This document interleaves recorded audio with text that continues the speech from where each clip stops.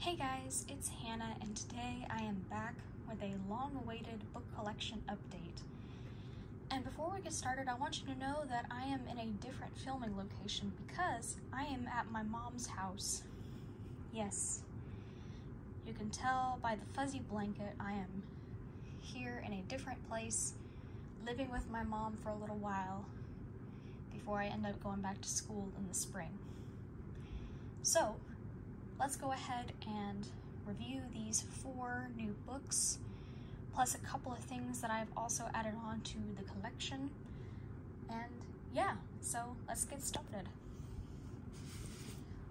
First book that I have is called The Search Party by Hannah Richell, or Richell. A Weekend to Die For.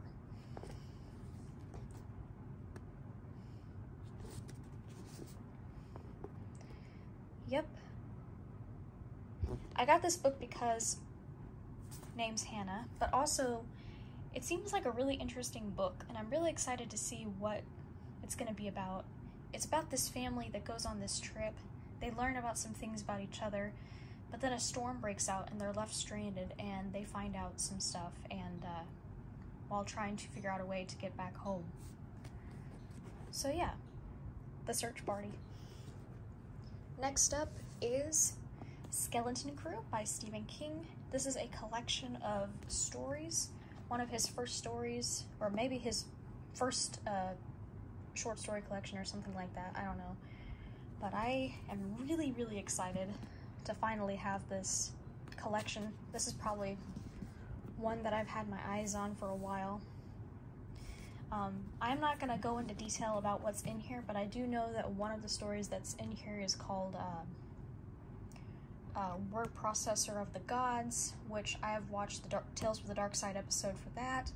The Jaunt, which I've heard is pretty interesting. The Raft, and Survivor Type. But I'm really excited to read it, and I will do a video where I review every single story and let you guys know what I think. So yeah, Skeleton Crew. Next up is Malice by Heather Walter, the first book in the Malice series. This is a Sleeping Beauty retelling.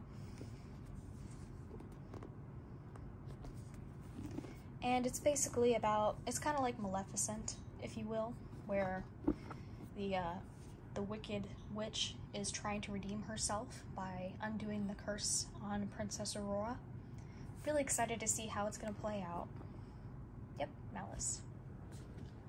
And then the last book in the update is The Murder House by James Patterson and David Ellis. This house will cost you your life. This is my first James Patterson book I've ever gotten.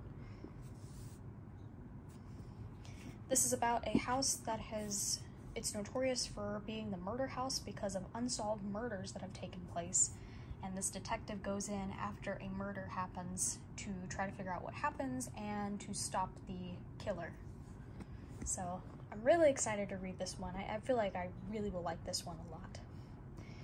So anyway, got the books out of the way. Let's go ahead and look at some of my update stuff. I got this planner. It's called She Believed She Could, So She Fucking Did.